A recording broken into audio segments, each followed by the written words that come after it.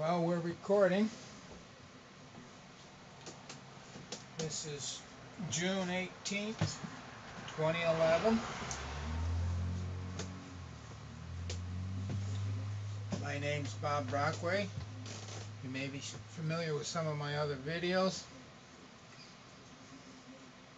This is a electrostatic motor. I wanted to there are some still shots in a slideshow I did earlier.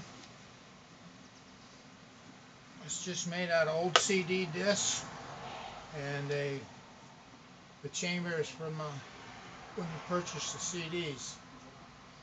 This is the rotor. Kind of over-oiled it, so I'm going to dry it up. As you can see, here's just the center pin, which is the axle.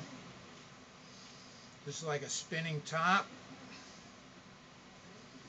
I originally got the idea from R.A. Ford and his jumping top.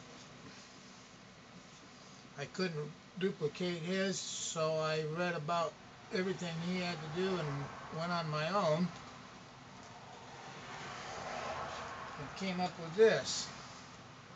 Now, as you can see, it turns pretty free by itself, and it has a wobble to it. It's not perfect because I didn't have a lathe or anything to line it up with. I just did the best I could. It actually came out better than I probably should have deserved, but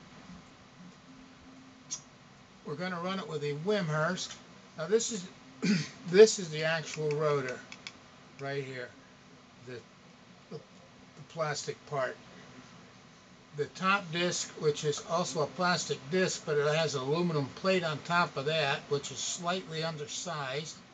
There's a reason for that. It's to prevent arc over, so it doesn't spark over. And the reason I put in the second disc with the aluminum plate, it's a damper. These things will wobble on you. And A.R. Ford even mentioned that, and he found a way to dampen it by using a stationary dampener underneath. I tried that and it didn't work for me, and I gave it a lot of thought and I came up with this one. It rotates with it and it seems to achieve the same thing. So we're going to stop it. This thing will rotate almost 5 minutes just by spinning it by your hand. That's how easy it turns. And the reason I like to run it with a lid on it, or the cap, is because this thing throws out a lot of ion, and I don't really feel like getting charged up. Now over on the other, you'll see there's 3 leads. We got this is positive, this is negative on this side. Third lead goes to the axle part of it, because I found out that the axle, for some reason, charges up.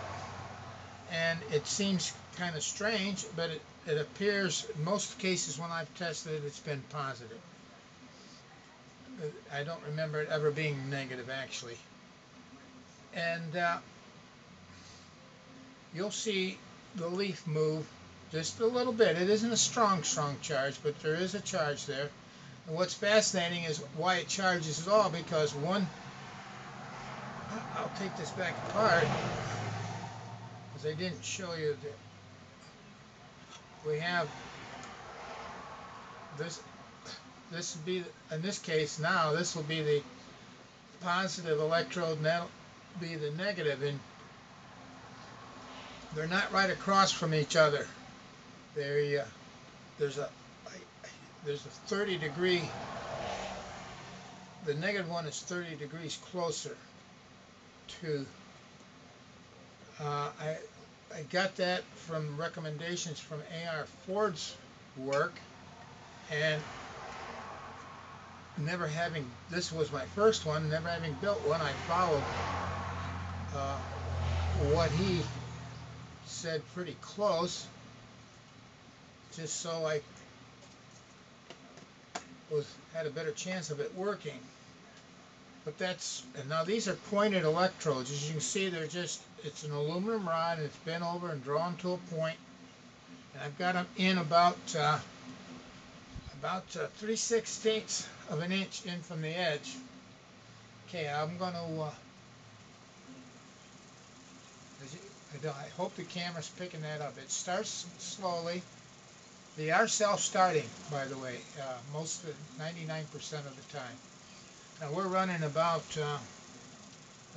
humidity's been dropping all day. We're pretty good. We're about 54% humidity, which is really good.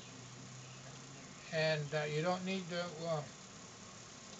but I don't know if you can see that the leaf in the electroscope is already has a separation in it, so you can see it's taking up the charge. Now, this probably won't reach 2700 RPM, but it'll probably reach easily between 23 and 25, even today. Now, you won't see any visuals, ions moving from the electrode to the rotator, to the rotor, not in daylight. There's too much daylight. I hope there's too much daylight because I really want to pick it up, and I hope I got enough light. We're going to try it. And but this was my first successful one. Let me put it that way. That's a better way of putting it. And I did a lot of changes, and it's still basically a top,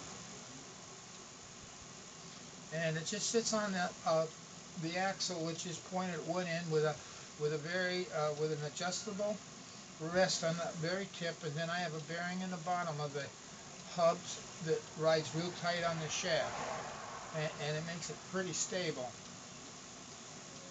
And it'll go as long as you crank it.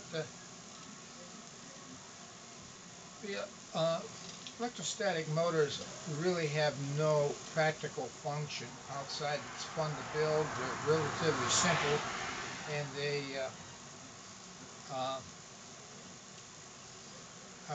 well, that's about it. They could possibly be used for some type of switching, like photo switch or a reed switch or a proximity switch, where because they have no torque. Now you can get them going. A.R. Ford in his work with them, he got them well over 3,000 RPM. I've never been able to achieve that, but I didn't build mine to the quite probably, more than likely not the quality he had either. But there you have it. And now it'll, like I said, even at this speed, it'll probably spin for almost 10 minutes if you just start cranking the generator. But you can see there's some natural wobble to it. But the thing the actual rotor itself, which is actually, you can see is the black line here, it's pretty stable, and that's really what I go by, not the top part so much.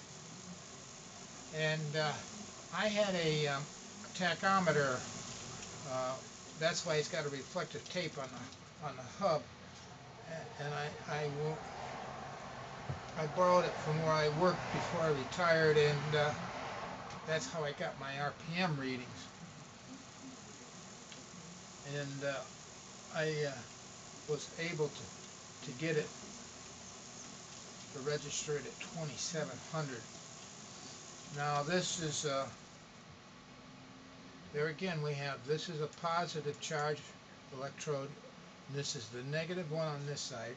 Now you can see the separation is still continuing in the electroscope.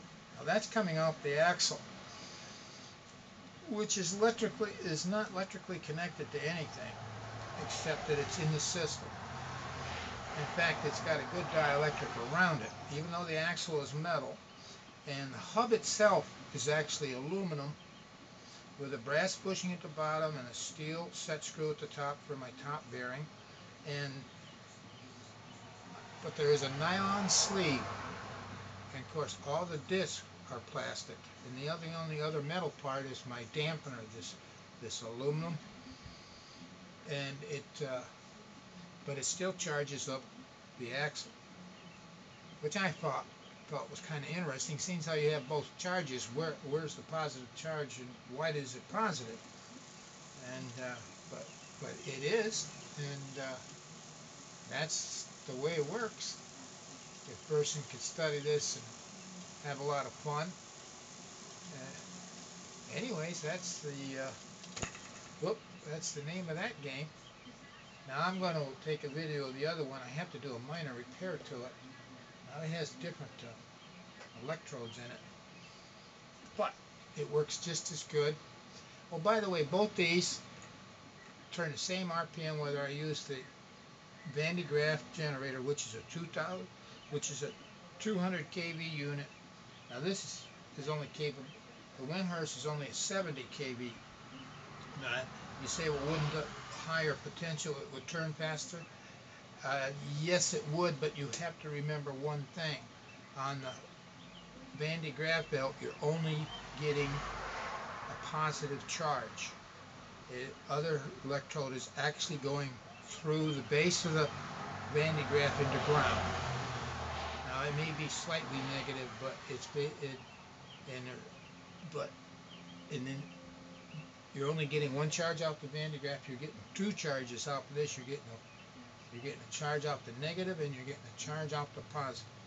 So they kind of equal each other out, even though one has a lot less potential than the other.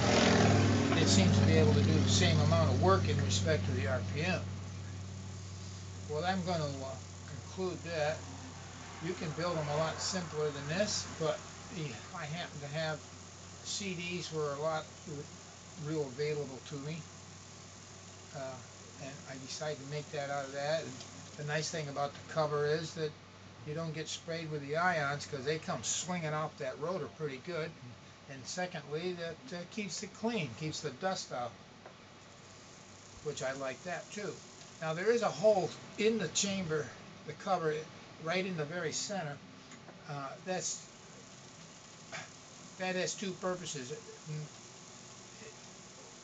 It just lets the air circulate because it's not sealed that tight. And secondly, if sometimes it doesn't want to start, depending on the humidity, and I could just reach in there with a straw and rotate it. So it worked out for me. Now you can't.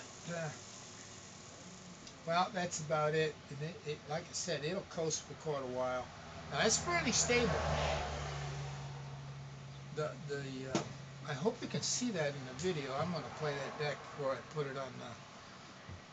it out on my channel, but see if you can. I certainly hope so. Well, I'll see what happens. Talk to you later.